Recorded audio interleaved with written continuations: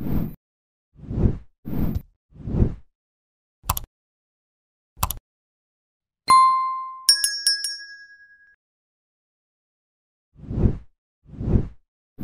Dragon Mark and the Arcana powers are two of the most important elements in 2021's Mortal Kombat movie, and here is everything that there is known about the two major segments of the movie series, explained.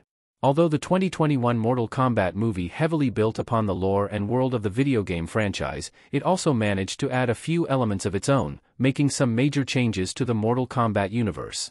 The Dragon Mark and Arcana powers are incredibly significant to the first film and Cole Young's Mortal Kombat journey, and here is why.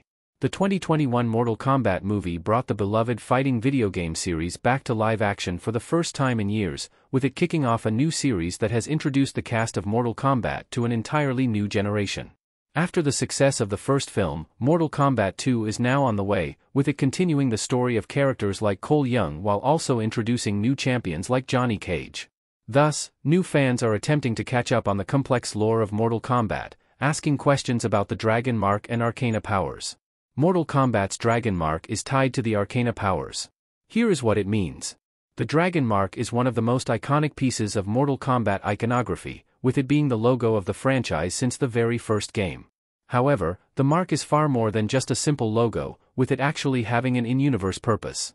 In the 2021 Mortal Kombat movie, the Dragon Mark is a symbol that the Earthrealm champions bear, with it being a sign of their ability to tap into the Arcana powers. Several champions in Mortal Kombat can be seen with the iconic marking on their arm, highlighting their significance to the Mortal Kombat universe. So, the Dragon Mark shows that champions can tap into Arcana powers, but that doesn't explain what Arcana powers actually are. In the 2021 Mortal Kombat movie, Arcana is the in-universe explanation as to why characters can access their powers, with those that use Arcana being known as Arcanas. Although the exact means by which Arcana powers work aren't fully explained, the controversial Mortal Kombat lore change is meant to simplify the mythology of the series, although it could be further fleshed out in the upcoming sequel. Mortal Kombat's Dragon Mark passes from champion to champion. There are two ways to get it. Cole shows Jax his Dragon Mark. Another interesting detail about the Mark of the Dragon in the Mortal Kombat movies is that it can pass from champion to champion, with there only being one of two ways that a champion can earn it. The first method of earning the Dragon Mark is to be born with it. If a champion bearing the mark dies in a way that doesn't involve them being killed by another person, their next descendant is gifted the mark, with it being heritable by descendants in the same bloodline. The other option to gain the Mark of the Dragon is much darker, with it involving killing a champion that is already bearing the mark. If someone kills a champion who has the Dragon Mark, then the Dragon Mark will be transferred to the killer, allowing them to harness the powers of Arcana. This method is how Dragon Marks can get shared with new bloodlines, with it also preventing the descendants of a champion from obtaining the mark upon the death of their ancestors. However, this can also allow multiple marks of the dragon to be within one bloodline. For example, the child of the champion could kill another champion, thus prematurely getting them access to Arcana powers. Why Cole Young was born with the dragon marking in Mortal Kombat? He was chosen. In the canon of the 2021 Mortal Kombat movie, Cole Young was born with the Dragon Mark, believing that it was a birthmark that he has had all of his life.